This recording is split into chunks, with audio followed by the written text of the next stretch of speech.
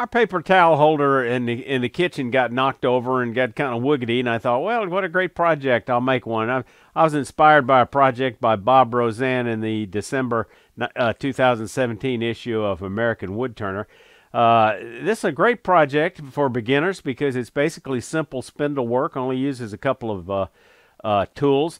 It doesn't require a chuck. You could I use a chuck in this project, but you could do it all between centers or with a faceplate and a glue block.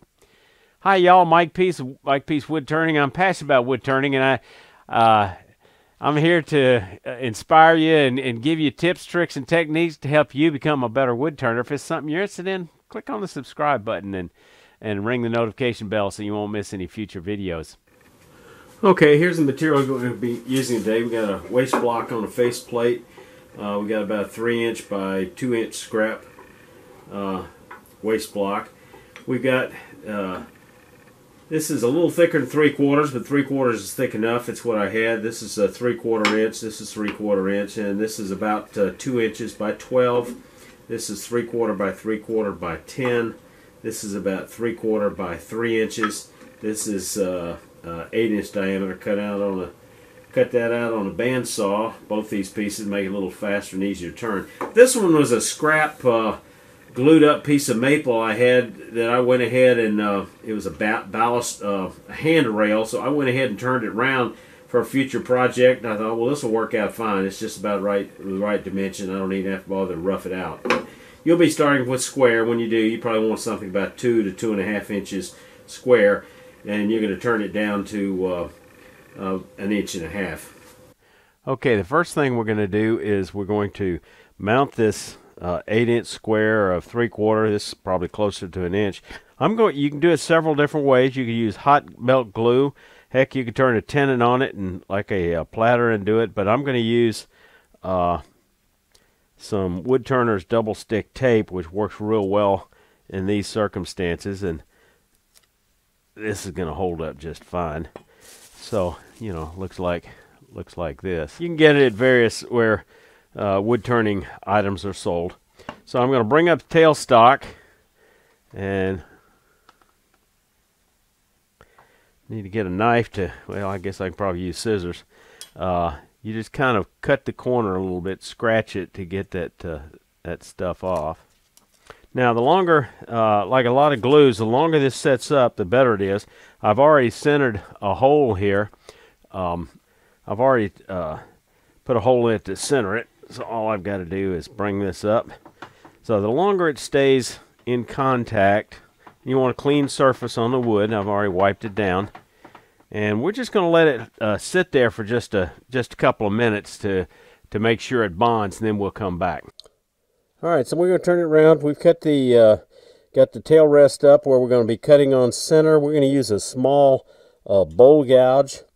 The one thing I want to point out, you don't ever use on cross grain, that is bowl orientation or perpendicular grain, is don't ever use a spindle roughing gouge. It's called a roughing gouge, but we're trying to call it a spindle roughing gouge. It's got a very weak tang, just can't handle those stresses. It's got corners to get you in trouble and won't get you out of. So don't use this on bowls or any face grain work.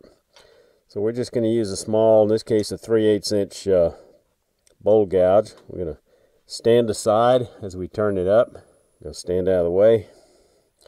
That's the most dangerous time, is when you first turn it on, in case it was set at too high a speed.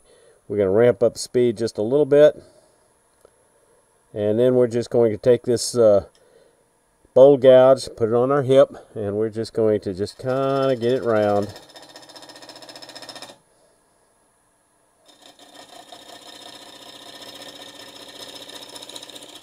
I think maybe I'm a little bit low. Raise it just a little bit.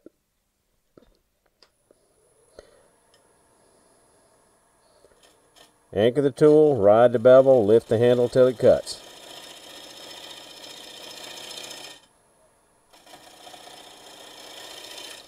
And then, just like doing a spindle, you can see how round it is by listening to the vibration.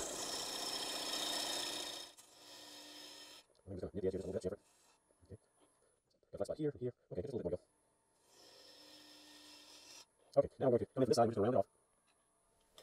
come in from this side here. I'm going to switch to a little bowl gouge, a little steeper, a little easier, shorter hand, a little easier for me to get in there.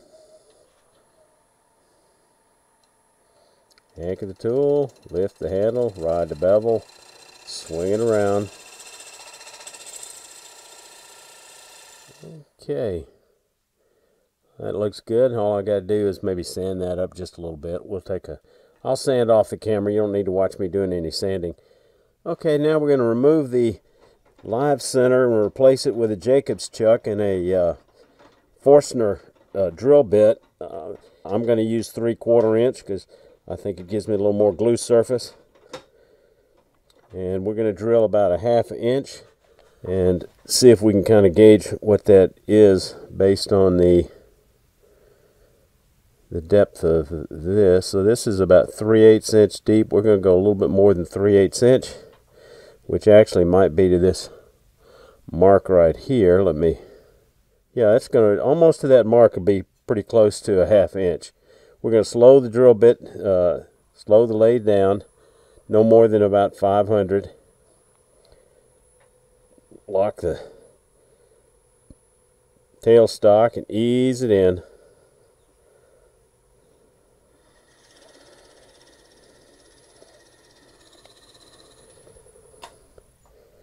And we're done. Now we can take this sand just a little bit here in the middle. Okay, I thought it'd be interesting to demonstrate how strong this turner's tape is. Let me get this drill bit out of the way so I don't pull myself into it. And we're just going to take it and give it a pull. See, I got to spread my feet and brace it. I'm pressing pretty hard for it to come off. So that shows you how strong it is. Okay, now we're going to turn the center column between the centers. First thing I'm going to do is clean out my Morse taper. Put in our step drive. I've already marked the centers. I'm going to use a spring punch, or you could use an awl to actually have a place for the tip to register. And we'll put that in there. Bring up the tailstock. Now ordinarily you'd be using square stock and you'd have to bring it to round, but I've already done that on these because I pulled this out of my scrap pile. These have been laminated and they're maple, same as matching the other one. So first thing I want to do is I'm going to measure a 1/2 inch on each side for the tenon.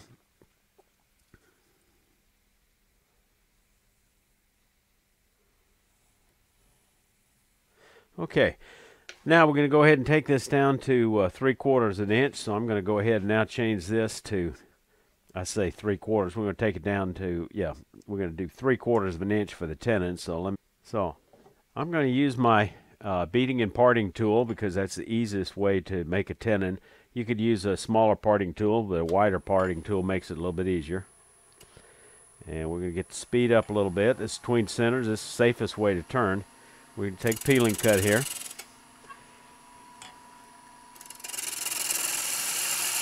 Just a little bit. To show you, I've got this revolving ring here, and I believe that's close to 3/4. A little bit larger than 3/4 inch. So once I get down to this size right here, I can go ahead and start being a little more careful. But it gives a quick, ready reference. Actually, these are, I think, 5/8 inch. So somewhere between here and here. So let's get going. Now, another thing I want to show you, you see how these edges flare up, and that's because I took a peeling cut. When you initially go in with a parting tool, for some woods, you need to go square in until you slice the fibers. Then you can drop the handle.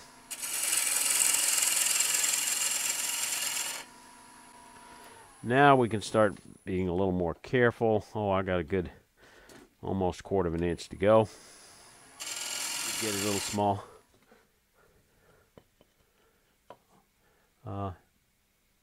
No, I think those glue fibers will handle that just fine. Okay, now I like to do all my turning on this end, so I'm just going to turn this around. This will be just fine. So again, we go straight in till we pierce the fibers. Then we can drop the handle and take that peeling cut. You can see these nice Nice peeling shavings. Just like fitting a box. Sometimes you just got to be careful and do it a little bit at a time. Get it right. This is almost there. That'd be tough with glue. Let's do it one more time. Take off just a little more dust. Not much. Okay. Now, you can shape these any way you want. I'm going to put a little bit, two coves, a cove here and a cove here, just for appearance. And I'm just going to measure. And on this side, get it round. And start the cove down.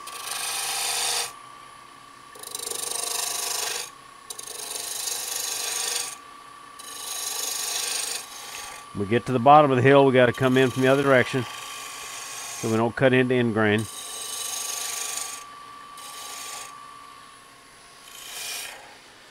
Okay, now let's go ahead and sand it. We'll do that off the lathe, then we'll come back and do some embellishing. Then we're going to add some embellishing to that center post.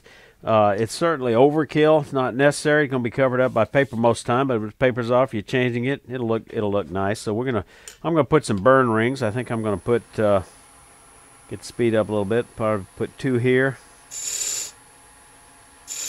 Okay, we're going to turn the speed of this up to a couple thousand. Lean over.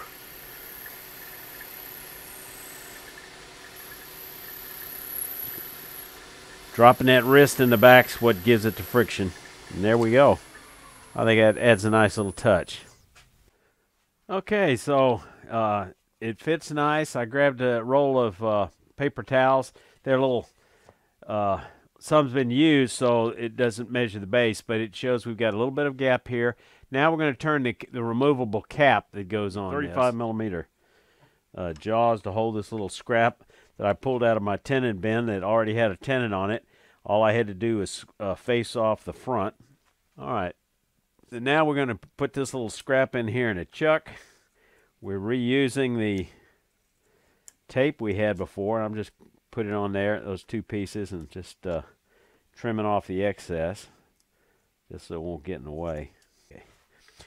Now we're going to get that little scrap. I'm not sure what kind of wood this is. I think it might be cherry, but it might be mahogany. I don't know. But I've got a center mark on it, so we're going to put that center here. We're going to eventually drill this so we don't have to worry too much about any damage. Okay, we're ready to turn this round. You can use a small bowl gouge, or you could use a spindle gouge if you like. We're just going to quickly get this round.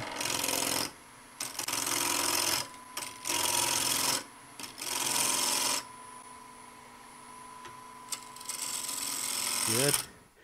Okay, now we're going to round it over on both sides, but we're going to turn it over to do the other side. So let's come in here like this. I'm going to change to 1/2-inch spindle gouge, and we're just going to round over the corner.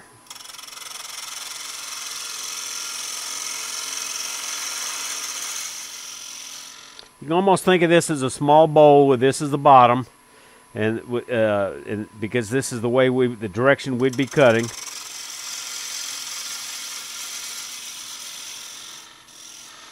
Okay. Now we're going to go and drill that 3/4 of an inch hole. So we're going to swap this out, and we're just going to ease that in about 1/2 inch. Again, we're using the reference mark on the drill bit to know when to stop. Now we're going to use this same scrap, but what we're going to do, and again to show you how strong it is, we're going to pull, and that's on end grain, side grain here, and it did just held it very strongly. Now, I should have gone ahead and sanded that, but I can hand sand it. It's got pretty smooth cuts, and that's going to be on the bottom of it.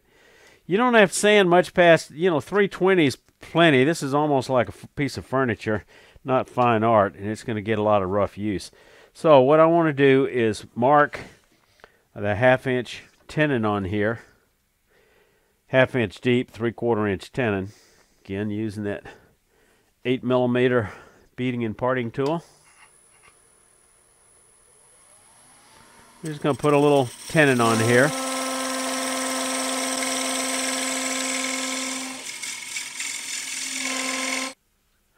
Okay, there's an old saying, if you're a hammer, everything looks like a nail. Well, I tell you, I love texturing, so I look for every opportunity to texture. So I'm going to bring out one of my hammers here. I've drawn a small circle in the middle. We're going to stay away from them. We're just going to push this in hard and let it embellish. We're going to keep the speed down so it doesn't kick off. And we're just going to ease it in on one side and then bring it around. And then lift up and press. And the people that have a hard time with this particular texturing tool, it's because they're impatient. They don't let it do its work. It's not cutting, it's embossing. And if the harder the wood, the more patience you need. Now, like all texturing, we're going to take a point tool and we're just going to make it pop a little bit by framing it. I'm just going to put a little bit there, maybe a bead or two on the outside. Get the speed up a little bit.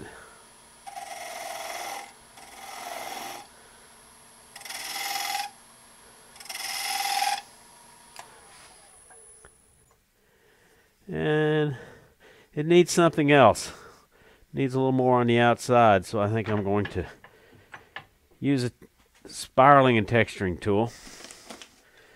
Alright, this one's overkill, but I've got it handy. The other one needs the wheel change, so I'm just going to go ahead and use this and just put a little corner into it right there. We want to keep this down to no more than about 700. And almost all this is supported by that waste block. Too fast, too fast. Slow it down. For this big one, you wanted somewhere less than 700.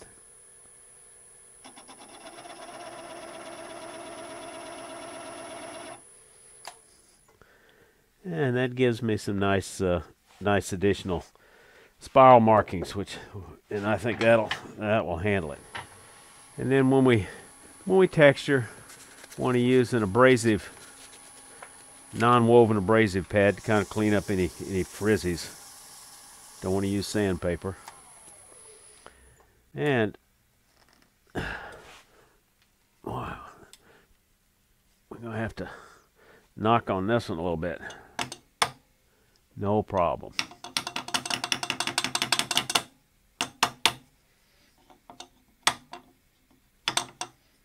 It's not like we got to worry about a box top breaking. This thing is very substantial. You know, there's a lot of different kitchen-related projects, and I've got links here at the bottom for a couple of them I've done on coffee scoops. So check out that playlist and those projects and some of the others I've got. Y'all stay safe. Come on back here.